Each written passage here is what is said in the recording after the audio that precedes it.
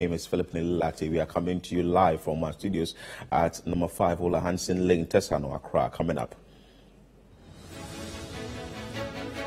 Parliamentary Committee Chairman slams previous government's power purchase agreement as detrimental to energy sector. Excess generation capacity, contracted under take or pay, PPAs, cost the government 320 million in capacity charges, estimated to increase to 620 million annually with the addition of new plants in 2019. Deputy Minister of Local Government expresses displeasure over Ayawaso Municipal Assembly's misuse of funds for flooding issues. Of the program is to ensure that the money is put to good use, and so with what I've seen, I'll make a report to the minister. We must begin to relook at the priority in terms of where we apply the money and make sure that we're getting value for money and that we're making the necessary impact on human lives and settlements. Chakwatai team arrests 12 suspected illegal medicine and aphrodisiac peddlers at Kwame Nkrumah Circle here in Accra. These peddlers, they have transparent plastics, and then there are medicines in them they sell to the general public. The other one is at one of the stations where people sell aphrodisiacs to the drivers and other unsuspecting people. And later on CNR Extra, Upper East Region aims for 70% anthrax vaccination coverage before lifting animal consumption ban. Mindful of the Muslim celebration also, and that is why we are working very hard. For now, we are trying to meet the target so that if we're able to do the 70% within the 14 days, then hopefully we should be able to lift the ban for Muslims to be able to get their animals and to do their sacrifices.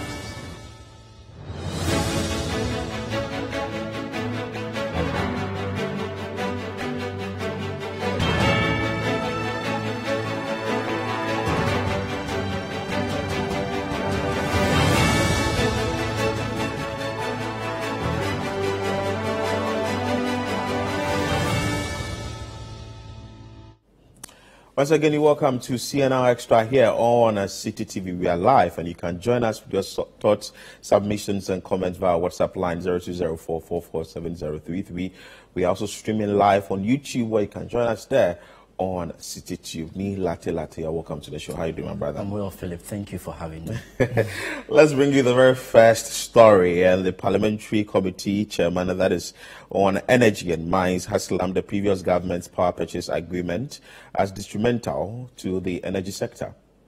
Chairman of the Mines and Energy Committee of Parliament, Samuel Atachia, has strongly criticized the power purchase agreement signed by the previous John Mahama-led government, now describing them as highly unfavorable and detrimental. Now, the lawmaker says the former administration entered into 43 take-or-pay power purchase agreements, resulting in the current crisis bedeviling the energy sector. The chairman of the Mines and Energy Committee of Parliament, Samuel Atachia, on Wednesday addressed the media on some power purchase agreements signed by the Mahama government. He says that the Mahama administration signed about 43 take-or-pay power purchase agreements, which has compelled the government to pay over $300 million in the year 2018 for these contracts. He says that although the current government has cancelled about 11 of these contracts, they are still having effect on the energy sector. In 2018, excess generation capacity, contracted under take or pay, PPAs, cost the government 320 million in capacity charges, estimated to increase to 620 million annually with the addition of new plants in 2019. These unused supply charges are one of the most significant sources of financial strain on the sector. I beg to repeat this. These unused supply charges are one of the most significant sources of financial strain on the sector. Cumulative net sector debt was 2.7 billion in 2018, with 30% payable to the private sector.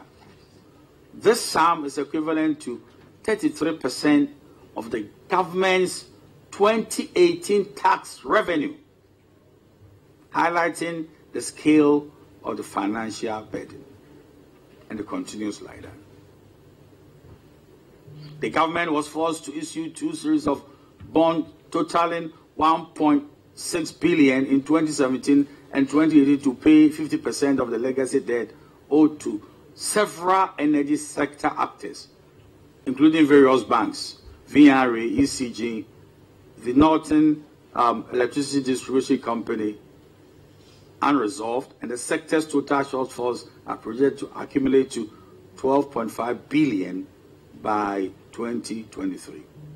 So, ladies and gentlemen, these are not inventions of a political party. These are raw data. He added that the Minister of Energy would be summoned to appear before the Mines and Energy Committee to answer questions on why the government could not provide some of the excess power to other neighboring countries in need of it to rake in foreign exchange. I was also contemplating, first of all, are we not able to export the excess capacity to neighboring countries that will rake in foreign exchange?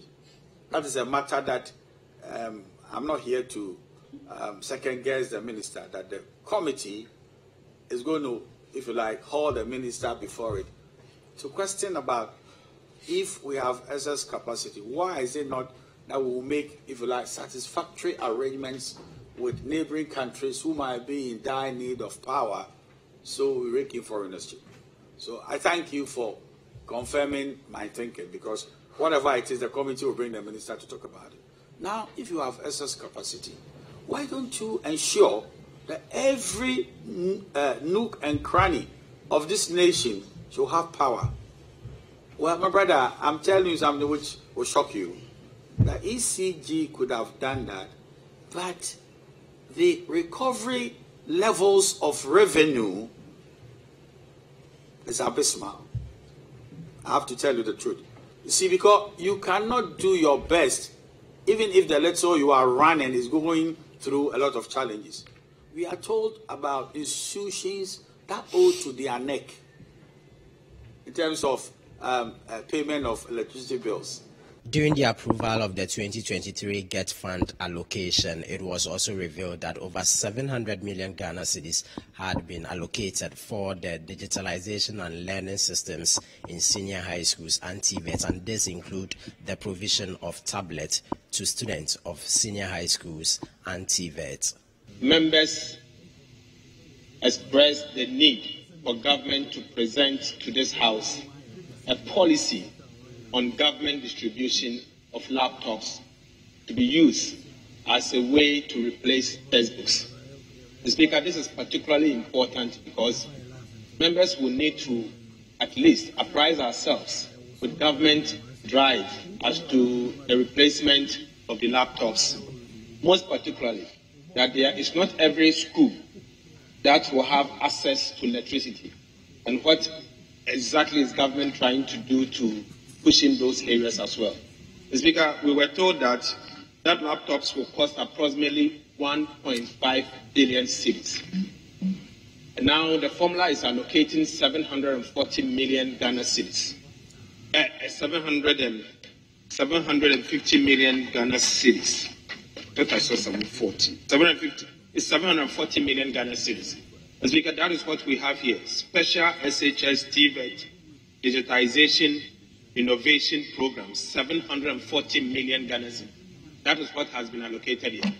Speaker, my agreement is, as at the committee of the whole, my agreement is for us to ring fence it, whilst we ensure that government present to us a policy on this matter. Reporting from Parliament, my name is Ni Ayukwe Okain. For City News. So after the chairman of the Mines and Energy Committee will address the press, there have been reactions on this particular issue, that is the power purchase agreement, for which the former Deputy Power Minister, that is John Jinapor, dismissed the claims that the ex-Power Mahama administration signed power agreement that has cost the country over $320 million, amongst other comments that have been made. Before that, when the issue also came out, there was a reaction from Ben Boache, who also spoke about it extensively. But what do you make about this particular issue briefly? Well, Philip, interesting how some 6 to 7 years ago, Ghana was struggling with Doomsor power supply, but years down the lane, we are getting to see that, well, we have excess that we are not even able to use in our daily activities and even for industrial purposes. So you'll be wondering why some of these things at this time. Well, you may want to say that perhaps the increment in utility tariffs has actually affected the usage of electricity. Some people may not be using, and also slow economic growth, among other things. So as expected, we are not getting to see the real usage of electricity, given the fact that previous administrations have signed deals that have led us to what we are seeing now. And for me, energy is one critical aspect of economic growth, and for us as Ghanaians, you realize that without energy we cannot do anything. But this conversation we are having, actually, one we want to see the political dynamics of this whole conversation is what actually baffles me. Are we not saying that, well, there has been a strong push for government to actually renegotiate, or take or pay power arrangement to, take and pay because of the situation we are finding ourselves in? The argument largely has been the fact that our resources are scarce, and then we are pumping money into, electricity that we are not using. So me, I would expect, the two sides of, the House, the majority, the minority, and even on a national level, both the NPP and NDC, to find, a nationalistic approach to dealing with some of these things. Because look, if you look at the conversation clearly, you realize that monies are being spent on, resources that we are not using. And I like the fact that you made reference to, Ben Boache also say. He says the blame game, whether this person has done that is not what is needed. That is not what is needed. Are we able to say that, look, we should go back to the drawing table, look at the agreement that we've signed? The take or pay is not helping us. Are we able to look at, take and pay, and then see how we are able to deal with some of these things? Mind you, independent power producers are always asking governments for their monies, yet we are in there paying excess capacity charge. Years ago, we were made to understand that on an annual basis, we are paying between $500 million and $800 million every year because of the excess capacity that we are having on our hand. And so for me, you want to say that because of political or electoral pressures, that's why, the two sides wants to, have that particular conversation on to who to blame, to put the blame on. Mind you, the country director for World Bank, he actually reignited this whole conversation when he actually made the fact that our economic difficulties is also partly to blame, or as a result of, some of these contracts that we've signed in the past. And if you listen to Samuel Atachia very well, he admits that there is excess capacity, but he's also making the point that, are we able to, send to other countries, sell in exchange of foreign, foreign exchange? And so if they know that this is one of the viable options they could consider, why not consider it? Other than holding press conferences, telling us that NDC is to blame, MPP saying that we have managed the issue much better than you did. I mean, these monies that we are watching them go down the drain for excess capacity that we are not using is to our own disadvantage. And looking at the difficulty we are facing now, and this particular issue is also, if you connect the dots, you realize that the increase in utility tariffs is also to blame for it. And mind you, this for the chairman on the Mines and Energy Committee, he said that the energy minister will be put before the committee, or be hauled before the committee to answer questions why we can't export the excess capacity to rake in the income that we need. So I think that we're going to follow that keenly and see how that is going to unfold. Exactly so, Philip. So we are just looking forward for some energy sector reforms to ensure that we are able to make the best out of, the limited resources we have as a country, and then also ensure that we have stable power supply energy to drive, industrialization. Because if industrialization is advancing, then we can also witness some form of, economic growth. If individual households can also, be assured of constant power supply and all that, I mean, economic activities will be boosted, and then we'll be able to put some of these things behind us. Well, let's still stay on the floor of Parliament, but not on energy. Let's go to politics, where the Speaker of Parliament has predicted that the 2024 elections will be between John Dramani Mahama of the NDC and also the Vice President, Dr. Mahmoud Bawumia of the NPP.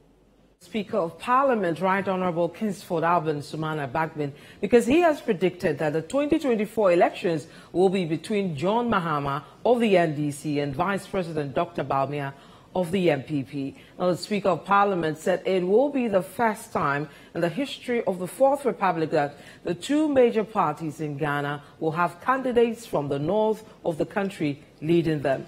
Mr. Bagbin made the prediction when he paid a courtesy call on the overlord of Gonja. We have more in this report. This is the time that the two main parties in Ghana, the New Patriotic Party, NPP, and the National Democratic Congress, NDC, are both deciding that their flag bearers will be our sons from the north. So in the next election, either it's His Excellency John Dramani Mahama or it's His Excellency Mahmoud Bawumia. There's a difference. They are both our sons. Now you want, I said, this is our time. What I plead with all of you is for us to accept, as I stated earlier on, our differences, accept that it's natural. And let's see how we can come together to prepare ourselves to receive the development that is coming our way. So legacy projects we will do. Be prepared that when we bring the legacy projects, you will be able to keep them, multiply them, and make sure that generations yet unborn will benefit from our sweat. So that is a prediction from the Speaker, but the NPP is yet to hold its primaries, that is the parliamentary and the presidential. We are looking forward to who becomes the flag bearer of the party. But I think that I get the Speaker's point, where it has to do with development in the northern part of the country. That has, in most parts of that part of the country, most communities really do not have much development in there. But if this is the issue, that we are having two individuals from the northern part of the country moving forward or being at the forefront of these two big political parties for the 2024 elections, then that means there is no excuse that development must go on well in these parts of the country, that is the northern belt. Interesting prediction by number 3, yes. Coming from number 3. But by and large, you realize that even before this particular prediction or even this particular combination that is likely to occur, you realize that previously when political parties are actually fielding candidates, usually is the southern part and then the northern part. This time around the tables have turned, so we are having the forerunners coming from the northern part of the country. If Bawumia is elected at the end of the primaries, that will be held by the NPP.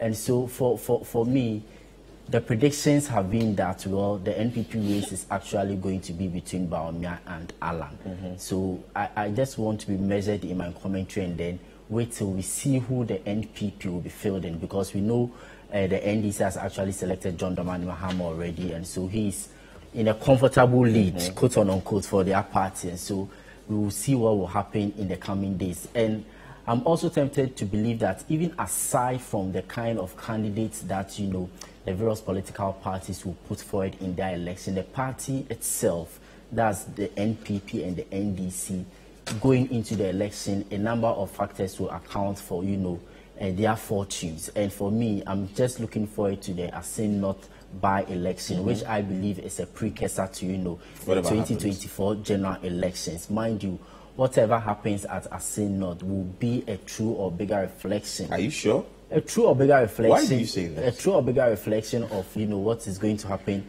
at the polls in 2024, because well, we have a government that is sitting saying that it's going to break the 8, and also we have an opposition party waiting saying that because of the poor governance of the sitting government, the time has come for them. So mind you, by-elections are critical component of national elections, and so the parties must take advantage of this particular by-election. But why Asin North? Because even with that, we had a by-election in Kumewu. Kumewu is a done deal for the NPP. It was a done deal for the NPP, but Asin North, looking at the dynamics, the swings, and even the controversies surrounding James Jachekwesin and all that. Until recently, they were not enjoying developmental project, but for the by-election, so it depends on how the message goes on the ground.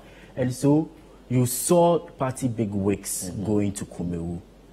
Similar thing is going to happen in Asin North. And so the conversation really on the ground should be why the NPP must still stay in power, or why the NDC must recapture the seat from the governing NPP. And so for Bawumia and Mahama, if that happens, it's actually going to be a very But you see, the focus here is about development in the northern part of the country. And number 3 is asking that at all costs, if these two individuals come on board and they are leading the two big political parties, we should have enough development in the northern part of the country, because we've seen reports of deplorable roads, schools in bad shape, some communities not having potable water, amongst other healthcare, and a lot of issues in the northern part of the country. Isn't it the time for these issues to be addressed, if solely we have, or definitely we have, these two individuals leading the two big political parties? But we should also not make it look as if a particular person is not coming from your region or wherever, development can happen, because government actually is a continuum.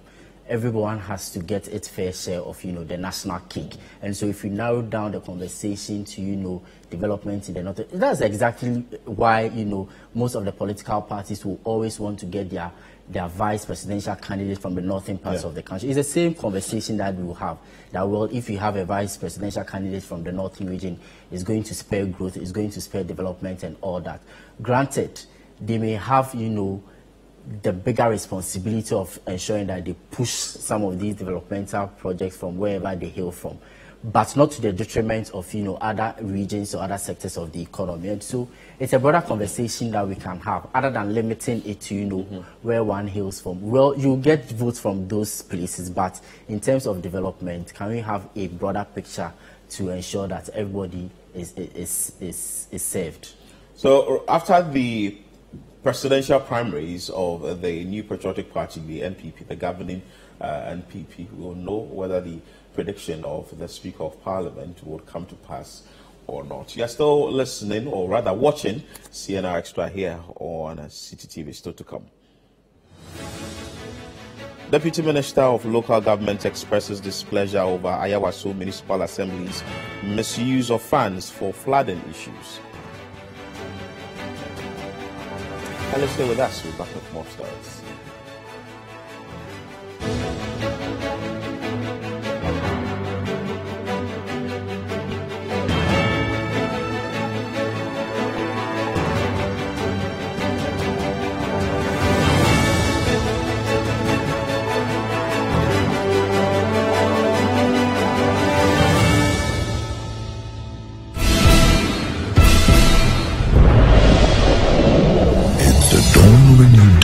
The day of a competition, from the shores to the pools to the beaches across the land. If you fancy yourself a competitive swimmer, this is for you. The CTTV National Swimming Championships is happening on the 15th and 16th of July 2023 at the Trust Sports Emporium. To register, WhatsApp your name, age and contact details to 0558 973 973 or call 0205 973 973. The City TV National Swimming Championships is brought to you by City TV with support from 97.3 City FM and the Ghana Swimming Association.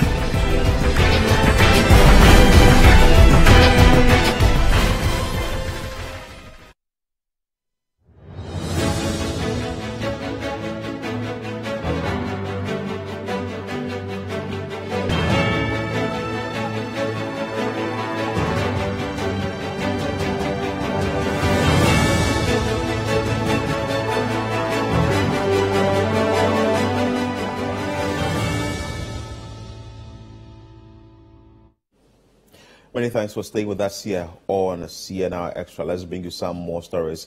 And the Deputy Minister for Local Government, he has expressed displeasure over Ayawaso Municipal Assembly's misuse of funds for flooding issues.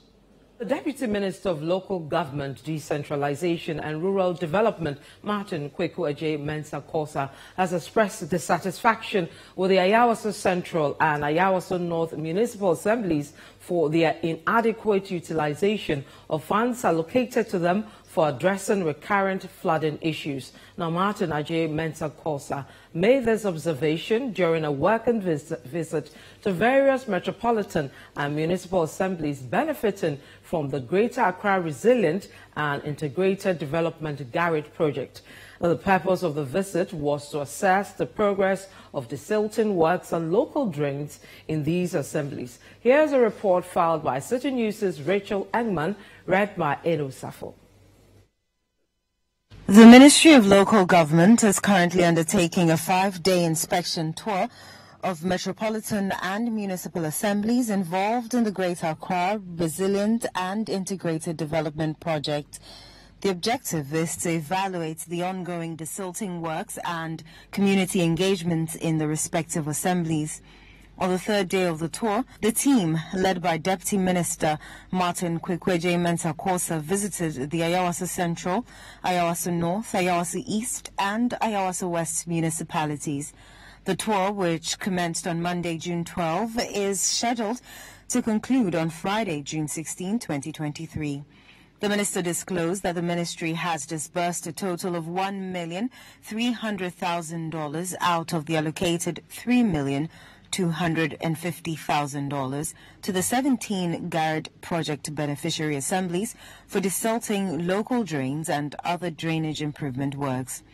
However, he expressed concern that the significant investments made by the government in flood control programs are being undermined by the inappropriate behavior of some Accra residents who construct buildings in waterways and engage in indiscriminate dumping of solid waste, which ends up clogging drains in the city. He specifically called for the immediate demolition of illegal structures at the tributary of the Odo River in Soberdown, a suburb of Westlands in the Ayawaso West municipality. Not too long ago, I toured some parts of Ghana to have a look at lands that have been encroached upon by people which belong to government and which are needed to build schools and other settlements. But you go and people with impunity just build. That's what I'm seeing here. Indiscriminate siting of buildings into the buffer zone. And so we expect them to move to reclaim. It's important we protect lives. And so my word to everybody is that in this place, I expect the assembly, the planners should get to work and then break some of the walls, okay, to make way for the water. The gutter is even closing up. Sorry, the drain is closing up. And I dare say, come tomorrow, they may close it up to build. And so we must evoke the full powers of the assembly, push us back, and make sure that the right of course of the water is maintained to ensure that human lives are safe and then we don't record any disaster. Martin Mensah-Kosa shared his observations with the media on Wednesday after the working visit to the 4 Ayawaso municipal assemblies. He expressed his disappointment with the performance of the Ayawaso Central and Ayawaso North municipal assemblies, despite receiving 420,000 Ghana cedis each for their work. We've been to Ayawaso Central, we've gone to Ayawaso East, we've gone to the North and here is the West, which concludes our activities for today. My general impression is that if you compare this, which is Ayawaso West, to that of East, you see real work, practical work that has been done in terms of dredging or desilting the gutters. The two earlier assemblies, I'm not impressed. I mean, I think that they could have found a better priority to make the impact felt so that, we know we are solving a problem. I mean, if you take me to areas such as what we saw, compared to what I'm seeing here, there is a better impact on this, on people's lives, than the earlier places. Part of the program is to ensure that the money is put to good use. And so, with what I've seen, I'll make a report to the minister.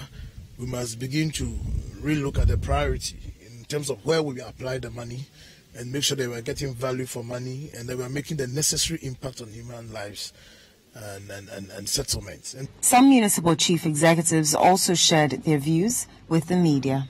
Performance is about, if I can say, is 60-70% performance. And we started not today. And we have a vast area of strength to work on. So, as we are doing, any mileage or even 1,000 start with 1 mile. So, as we've seen it started, and it's not today that we started. The other side is about 2-3 weeks now. We started very early. We didn't wait. The moment we showed, at least we have to comply for a directive from the minister. So we comply. We live in a Zongo community. And you know the consequences. So it's a recurrent affair. We will continue to do it. It's not a one-day affair. Here, the certain before even the directive, it's something we have been doing.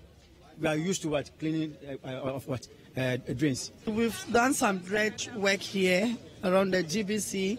As you saw, we are almost complete. Almost 75% of the work has been done. We are left with just some collection of after the dredging. And then we chose 3 areas. That is Kanda Highway. We are doing some desilting. That one is almost 70% done. And then a different area at Nima, that's we call Nima Downside. We are going to cleanse the place there. And then the ring road side too, we have 1 ring we're supposed to start. So at least it's good that the Deputy Minister for Local Government is monitoring what the funds are being used for, whether they are being used judiciously or not. He cited some examples of what Ayawaso West work on. I think Ayawaso West is doing well.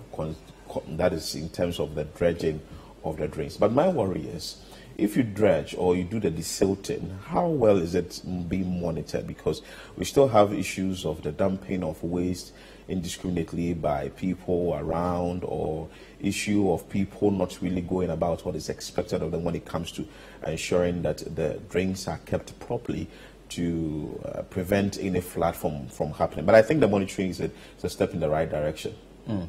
It's a difficult one to comprehend, Philip. The monitoring you see is a step in the right direction, but if you monitor and you realize that there are loopholes in the monitoring, evaluation and all that, and you just come out to lament and express dissatisfaction or displeasure. Well, he's doing the lamenting and saying all that so that the various assemblies can do the work. But mind you, it's 17 assemblies that have been given these funds to do what is needful when it comes to dredging of drains and ensuring that flooding situation there is kept. But I think the ministry has, the bigger or larger oversight responsibility in ensuring that the funds that are committed to some of these things are actually put into good use. Mind you, just last month, the World Bank actually gave Ghana $150 million US to, tackle flooding as part of, this Garrett project. And the deputy minister has actually said that each of these assemblies were actually given 420 million Ghana cedis to ensure 420,000 Ghana cedis to ensure that they are able to, desilt drains and also dredge them and to tackle flooding. But if you are saying that some assemblies have been able to do a yeoman's job, others have failed in ensuring that they did what the money was expected to be used for, I mean, you must call them to order, find out from them what actually happened? What are their challenges? Are there things that are, thwarting the whole process and all that? Because, look, this flooding situation in the capital is one topical issue we keep talking about as, journalists, as media houses covering it every now and then. And as you may be aware, we are already in the rainy season. And some of these things are, much likely to be expected. Any funds are allocated to assemblies to ensure that some of these things are handled more properly, and they are not doing it. I mean, some actions must be taken. I guess, you saw the MC for Ayawaso Central. It says that they've been doing it. Ayawaso East also noted that they've been doing. North too noted that they've been doing as well. It's just that I think that the monitoring should go down well, and also to ensure that the right thing has been done. Exactly. Everything boils down to leadership. That is what I'll always be saying. Away from this story, let's bring you what the tripartite team has done concerning an arrest that they've effected. They've arrested 12 suspected illegal medicine and aphrodisiac peddlers here in Accra at the Kwame Nkrumah Circle. A tripartite team led by the Pharmacy Council with support from the Ghana Police Service and the Foods and Drugs Authority, FDA, has apprehended 12 individuals suspected to be involved in the illegal sale of unlicensed medicines and aphrodisiacs. Now, the arrests took place at various locations in the Kwame Nkrumah Circle area of the national capital. City News' Daniel Odro-Mensah provides more details in this report read by Emmanuel Opong. Following City News' special report on the activities of unlicensed medical retailers, commonly known as drug peddlers, conducted on April 29, 2023, the Pharmacy Council took decisive action by carrying out arrests at the Kwame Nkrumah Circle interchange. Prior to this operation, the Pharmacy Council had cautioned pharmaceutical product wholesalers and licensed medical retailers against engaging with illegal peddlers. On Wednesday, a tripartite team consisting of the Pharmacy Council, the Ghana Police Service, and the FDA apprehended 12 suspects involved in the sale of illegal medicines and aphrodisiacs.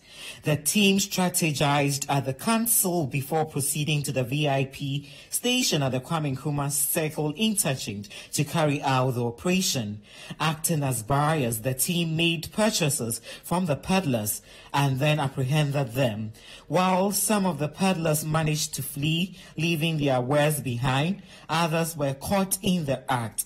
One of the peddlers attempted to escape but was ultimately apprehended. The arrested suspects have been identified as Philemon Nado, Sarah Fori, Henry J. Lindo Drew, Kwame Frempong, Godfred Kabuja, Janet Adum, Mary Boafo, Ejiri Pada Spy, Sarah Boafo, Betty Nkrumah, and Nanesi.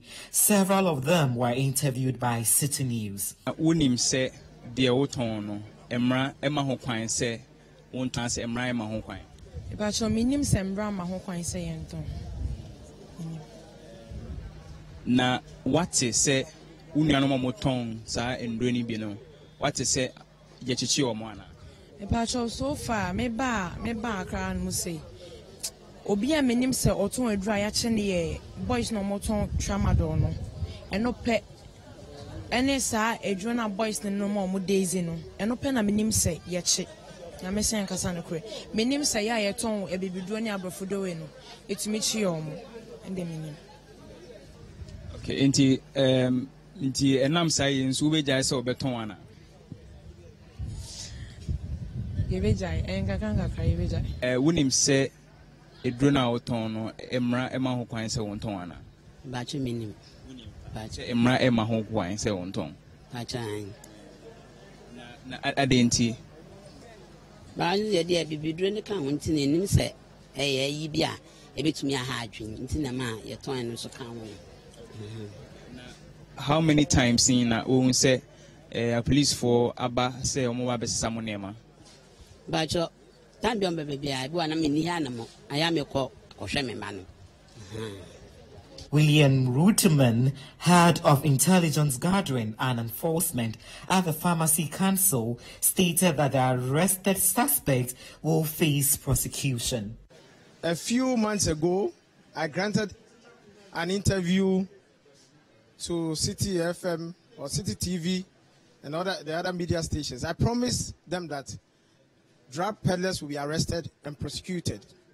So today, we are just fulfilling the promise that we made on that day.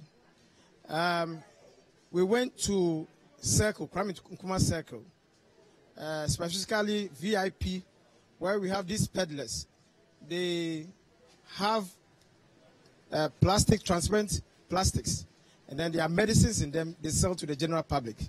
The other one is at one of the stations where people sell aphrodisiacs to the drivers and other unsuspecting people.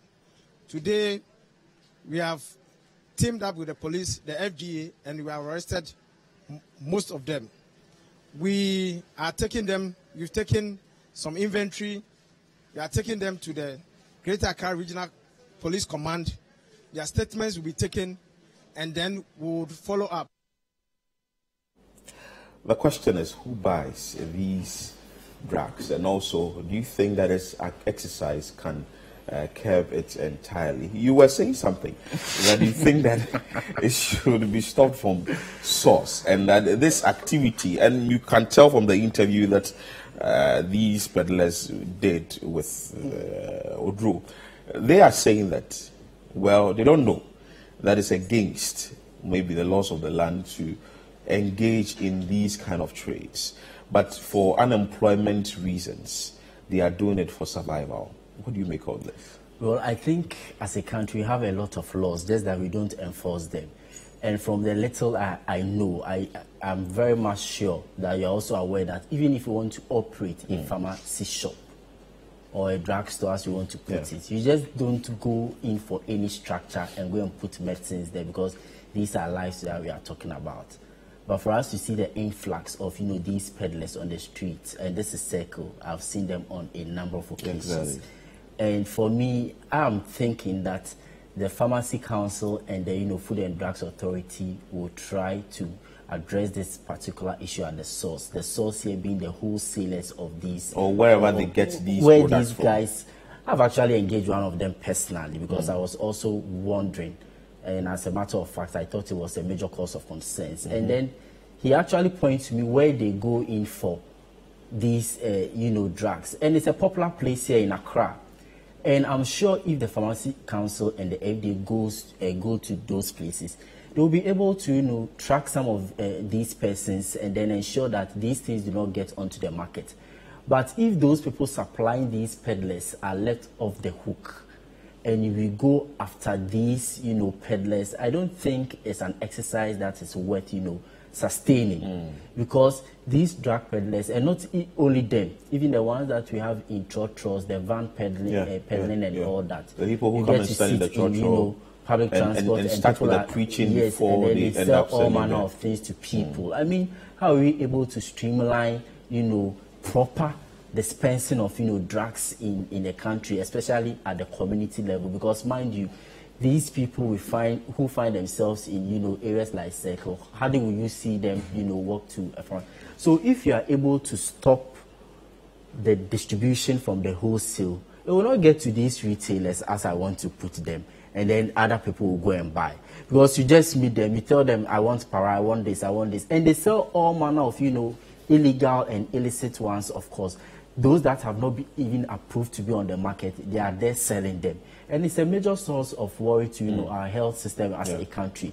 Because when people can take in some of these unlicensed drugs, there will be after effects, and also have a drain on their pocket, the whole health system. And we know the kind of health system that we operate here in the country, how porous it is sometimes. And so for me, I'm just urging the Pharmacy Council, the stakeholders here, the relevant stakeholders to go beyond this. To go beyond, chasing these peddlers. I think they should get to the wholesalers. If somebody comes in there to buy a drug, does the person have the requisite, documents for you to sell to that person? If the person doesn't, you don't sell to that person. Even in pharmacy shops, there are some properly, managed pharmaceutical shops that when you go and you don't have prescriptions, they will not even provide you with the medication.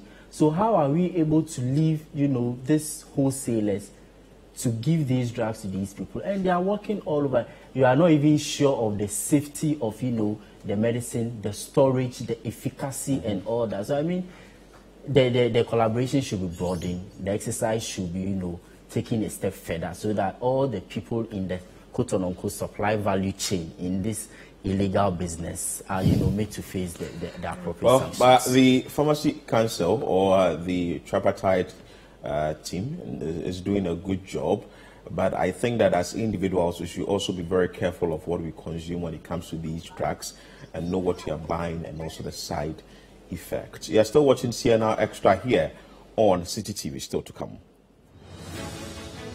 Upper East Region aims at 70% anthrax vaccination coverage before lifting animal consumption ban. And let's stay with us, we'll be back with more stories.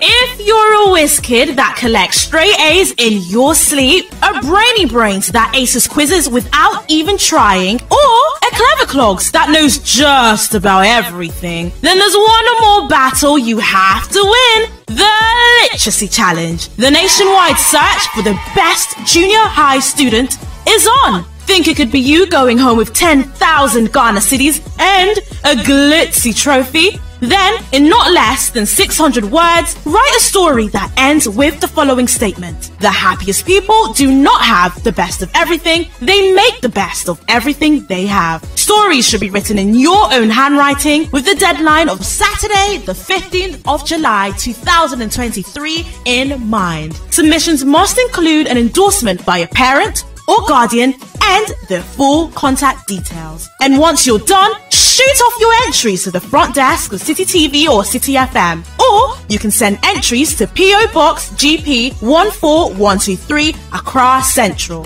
For more inquiries, call 0558 973 973. The Literacy Challenge 2023 is powered by City TV, supported by City FM, and is sponsored by the Ghana National Gas Company and Ribby Crunchy Biscuits by M4 Foods.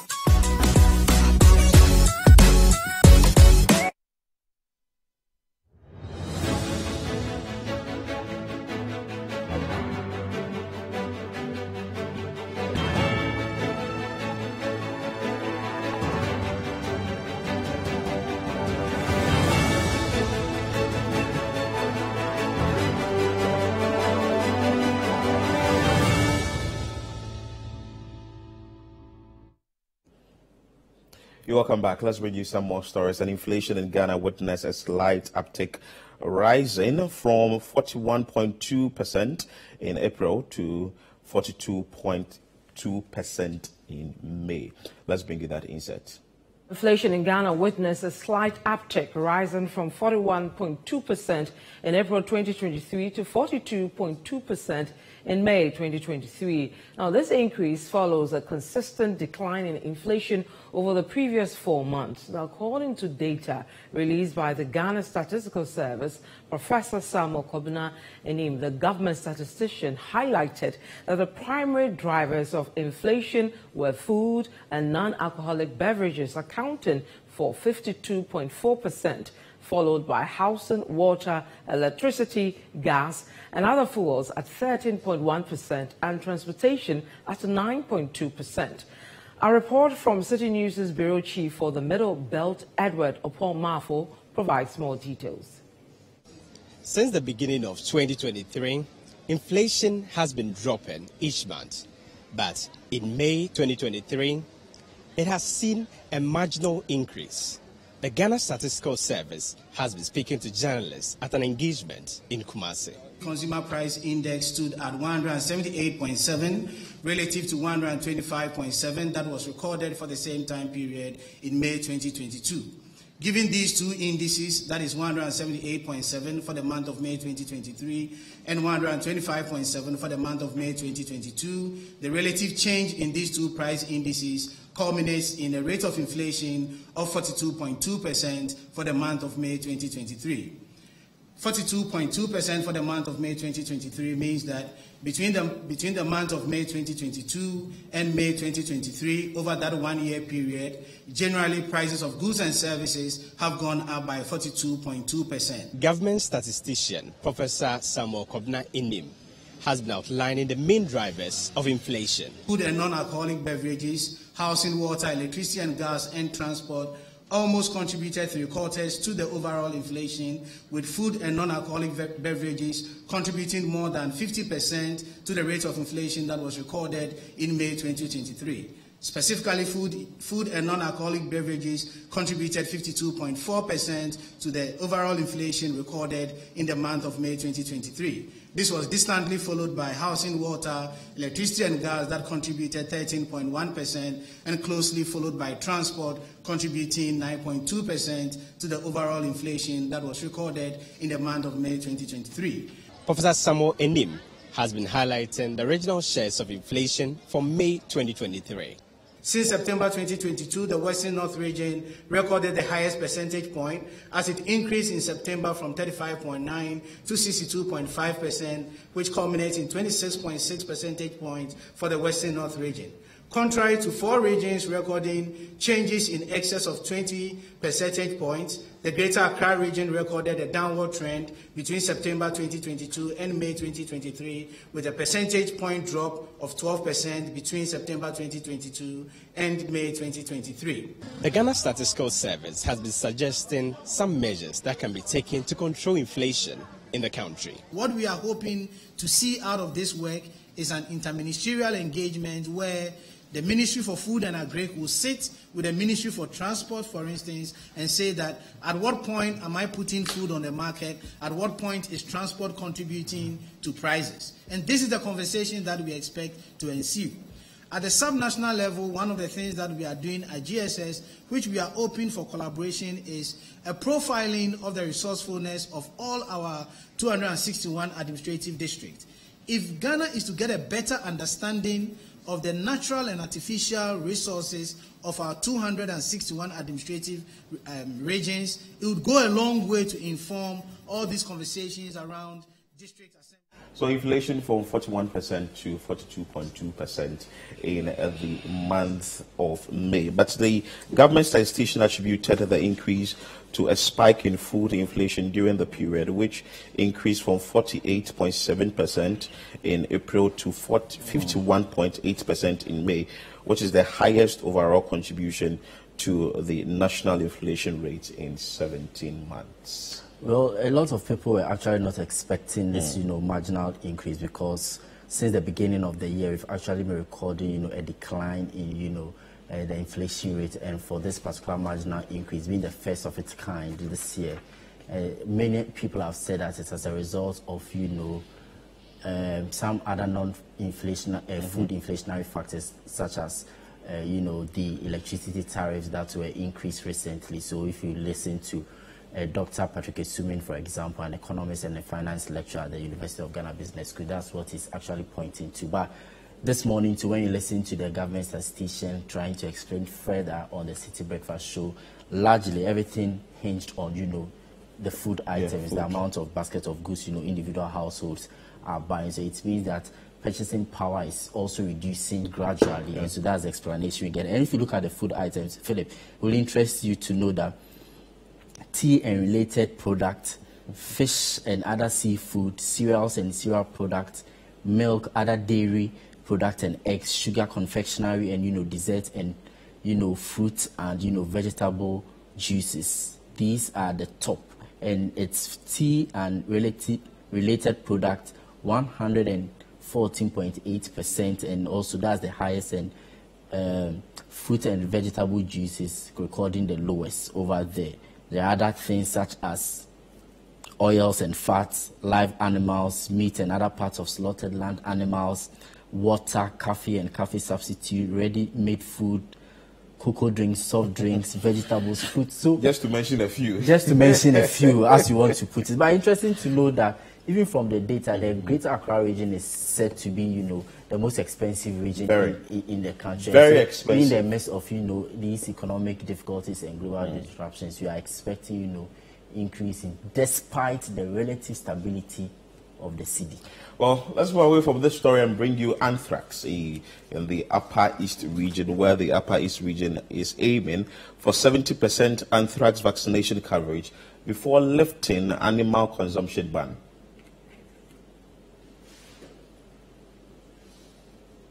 Working at attaining 70% anthrax vaccination coverage before lifting the indefinite ban on animal consumption in the region. Now, the committee on June 7, 2023 placed an indefinite ban on the movement, slaughtering and consumption of ruminants over an outbreak of anthrax. But speaking to City News, Upper East Regional Minister Stephen Yakubu says, although the disease has spread to 11 districts, over 21,000 ruminants have been vaccinated, adding that it is possible to lift the ban ahead of the Eid al-Adha.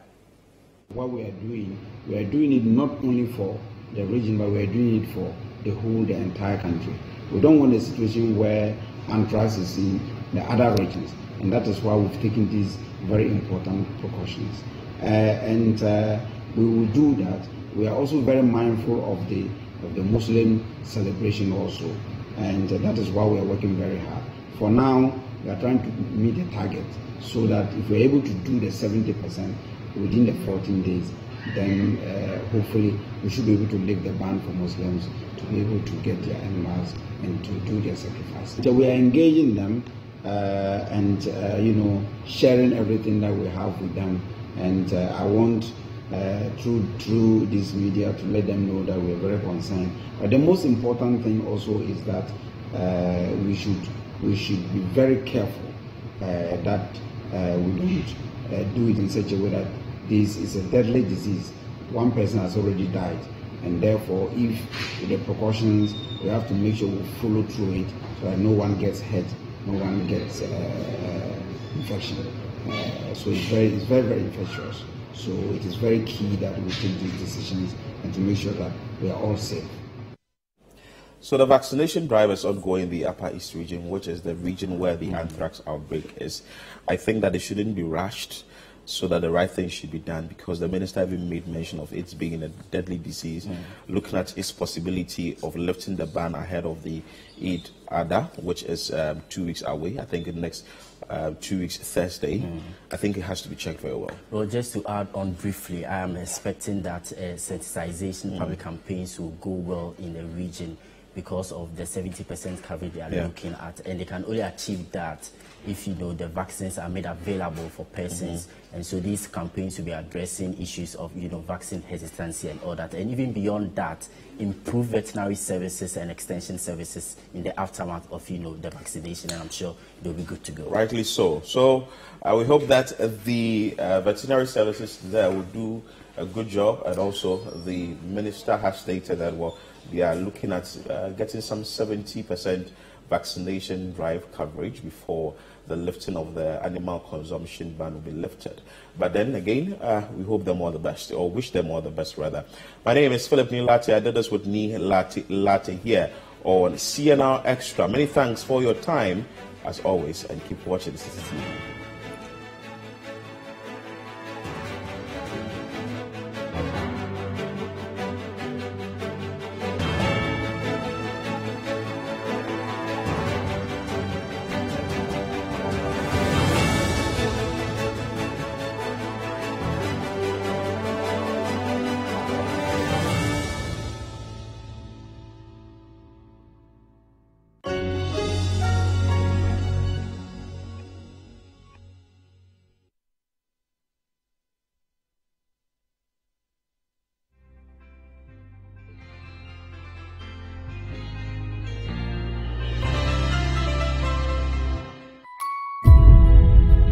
In love's gentle embrace, we find solace untold. I'm yours, and you are mine. A promise to